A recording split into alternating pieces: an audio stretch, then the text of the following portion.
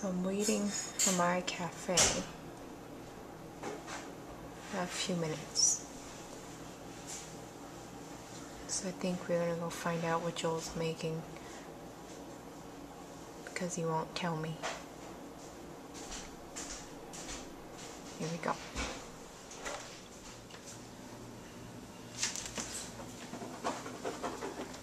Hey! Didn't see you there. You can talk. Oh my god, what is this? Those were gonna start as being pierogies, but then they were too small, so I put two together.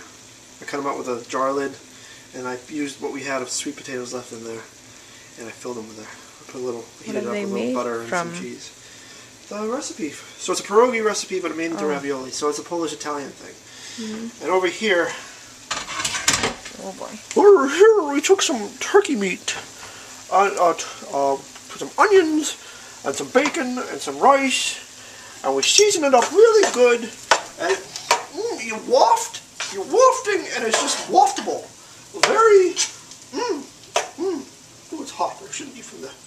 So, this is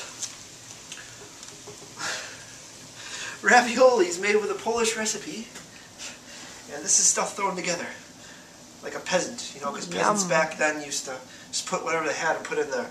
So, this is going to be good. What are we going to eat it with? Watermelon. Watermelon. Watermelon. Okay. So, that's the Joel Chef. Yay. Bon appetit. Oh. What was that? What if it's not edible? I'm edible. What are you trying first? The rice and turkey mixture. Okay.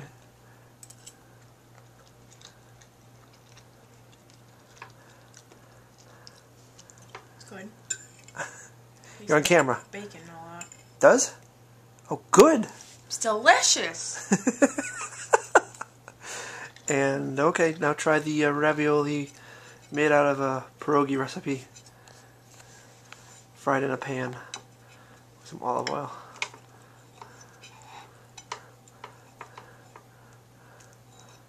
With